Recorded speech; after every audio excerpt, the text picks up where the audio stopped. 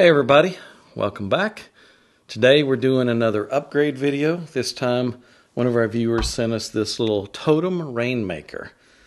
And I have to tell you, I've got mixed feelings about this little speaker. There's some good and there's some bad. And so let's just dive in and start talking about it. First with the cabinet. It's not a very heavy cabinet, but it's fairly well made.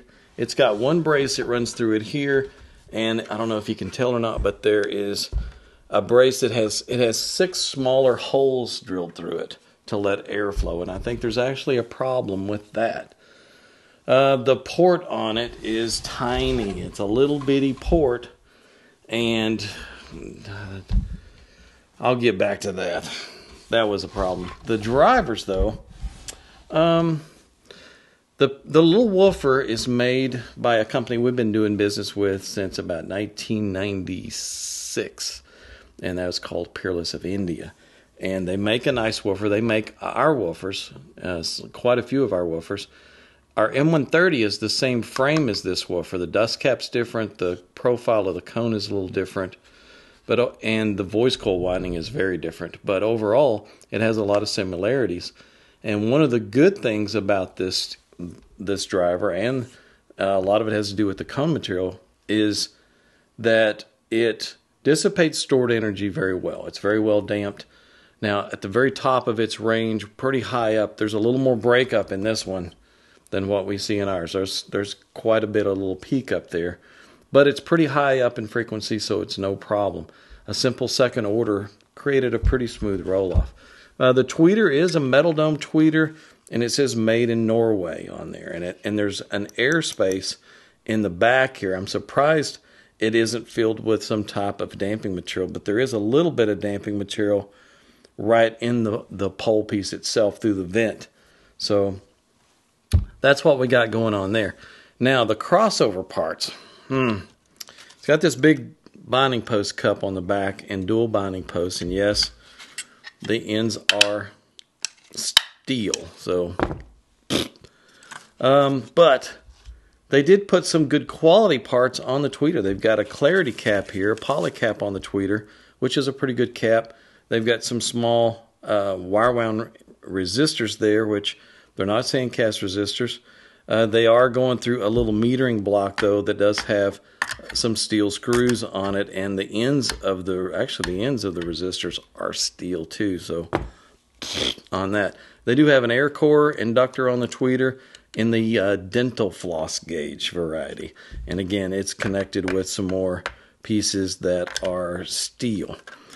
And then in the woofer circuit, you can see there's a big steel iron core running through it, and there's a bundle of 3 different types of capacitors on this. I do like that it's point-to-point wired. There's no circuit board, but again, there's good and bad here. It's like you put a good quality cap on there, and then you shot yourself in the foot with some of these connectors that have steel pieces on them. So like I said, good and bad. But now let's get into some good and bad here. Let's look at the factory measurements on this thing. Let's throw it up there. This is the on-axis frequency response. Yes, the tweeter is really hot. There is a 5 dB rise in the tweeter's response that is really 5 dB louder than the rest of the speaker, and it covers a pretty wide range up top there. So if you're sensitive to brightness, if you're sensitive to metal cone tweeters and all that stuff, this might not be your speaker, because it's definitely voiced pretty hot. If we look at the horizontal off-axis, it drops off fairly evenly, and the vertical off-axis looks really, really good. The phase relationship of the drivers look great. Impedance, there's no issue there with impedance. The tuning frequency is pretty low for this type of box. I don't even know if I can read it here on this print-off because it kind of smeared it here, but it is tuned fairly low. I want to say 43 hertz is the tuning frequency of this little port. A lot of that reason is because it's small diameter, but it's really long. It goes to way out here, and it's got a slanted cut on the other side of it. It is a 4 ohm speaker. It does dip to 3.7 ohms. So you got to keep that in mind. Now here's the cool part. The spectral decay on this stuff is pretty clean, even despite the fact that this one came in. I don't know if it went out from the factory this way, but it came in with nothing on the inside. No insulation, no damping at all. So as you can see in the woofer's response, the decay immediately dies, and then it's flat, and then here comes something at the bottom there out of the blue. Even when I brought the levels up, you could see it a lot more clearly that there was some internal reflections going on inside the box. But the woofer dissipated its energy pretty quickly, and so did the tweeter, so super clean. At the same time, I had another speaker come in from a different company. I'm not going to say the name, but by comparison, I'm going to throw up the spectral decay of that speaker, and you can get an idea just how big a difference there is in spectral decay. You can see there is a long ringing trail that is horrendous. That is about as bad as I've seen in a long time. That is completely and totally an unusable woofer. That is hitting it with a pulse, and then it just continues to just keep on ringing like a bell. This woofer, much like some of our own woofers that we get from the same company, immediately dissipates that stored energy, and it's very clean. So it has the potential of having a great mid-range response and being very clear through that whole region. Now, to fix this stuff, oh my goodness. Some of the stuff I could fix. The port issue I could not fix. It is way too small of a port. This is the port we send out with our Bravo kit using the same size woofer, and as you can see, the size of the port is considerably different. When we ran a 20 hertz sine wave through this thing, and a 30 hertz sine wave, and a 40 hertz sine wave, whoo, buddy, hang on, because it was making some noise. I mean, big time port noise out of this thing. So if you're playing at a lower level, not that big a deal. But if you're putting any kind of juice on it, you're making this woofer do some movement, yeah, hang on, there's going to be some noise there. You might be able to add a little bit of damping material in there, a little bit of polyfield or insulation into that port, slow that airflow down a little bit, and minimize some of that chuffing noise. So that's a part I couldn't fix. Now the tweeter level I fixed. I brought it down to where it's within a dB of being flat. I left it there just a little, and one of the reasons I did that was in order to completely flatten it out, in order to bring the top, that crown out of it, and keep it flat, it required a lot of parts. And I flattened it out at one point and looked at it and thought,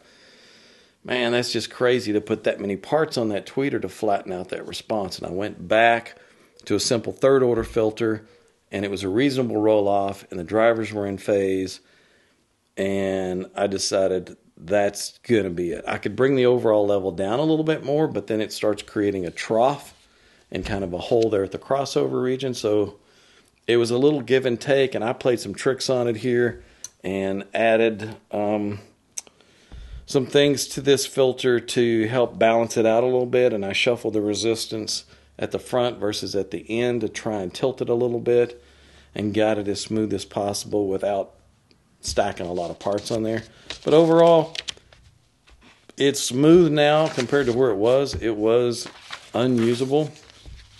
The other thing too is, if you look at this response, 10 degrees off axis, you'll see that it's pretty flat. And when I looked at the 10 degrees off axis, that kind of confirmed for me that I wanted to go ahead and leave that tweeter where it was, and it's real smooth at that off axis measurement. So it's not a speaker you'd want to just aim right at your head.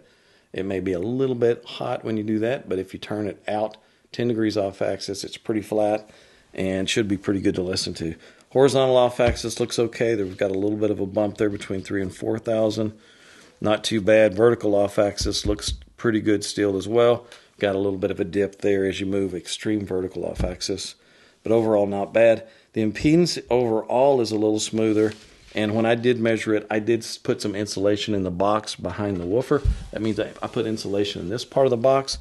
But as you can see in the spectral decay, it's still really clean. But over at the end where you see the woofer, you see it completely drop, and then you see it pop back up again. It's exactly like it was before. A lot of that could be a cavity resonance going on up here.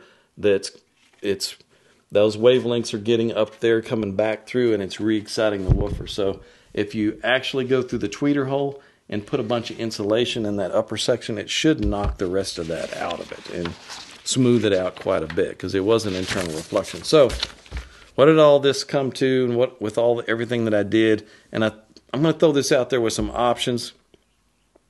I want to use just some basic good quality poly caps from JB Cap with bypass caps. So it's going to be a little higher quality than the Clarity cap by itself, just due to the fact that we're using the bypass cap, but it's very similar. And then we're using all air core inductors and good quality resistors that are not ferromagnetic. And we're going to throw in a set of tube connectors to fix this issue with the binding posts, because these things have steel nuts on them and stuff, and that's just bad. And then new wiring, some heat shrink and some solder, and everything you need to put this thing together. You can mount the crossover on a small board and mount it in the bottom of the box, no problem at all. Total came to $225 for everything. If you want to go in and step the capacitors in the tweeter circuit up to some sonic caps, you could definitely bring the detail levels and resolution levels up a lot. But I wanted to throw out a base level kit, because I know this is a real budget level speaker. Give you guys an option of a cheap upgrade, and then how far can I take it? And it's going to be another $255 to use all sonic caps in the tweeter circuit. I could even throw in half a sheet of no-res for half the price of a sheet of no-res, and you can line some of this lower section with a little no-res, and that may help a little bit as well. Port-wise, though, you guys are kind of stuck with this thing unless you go in with a cutting tool and you centered on that and you cut that thing out. You could slam a bigger port in there and do away with that chuffing problem, but I get the feeling in a lot of applications you guys are not going to be driving this little speaker that hard, so the port noise may not be that bad, especially if it's at the back. Although if you play it low and you play it very hard, it is very excessive, so just keep that in mind on this little thing. It does take a speaker that's relatively pretty good in some ways with problems, and it solves the problems, and it makes it really good across the board. So I think it's a fun little upgrade. It's easy to implement. I think you guys will have some fun with it. For all you guys who own some Totem Rainmakers that want to take things up a notch, this will be online for you to click on and order using any credit card or PayPal or whatever you want to do. So that's it for this little upgrade video. I appreciate you guys watching. If you have any questions, post them in the comments section below. And also, if you haven't subscribed, I appreciate you subscribing to our channel.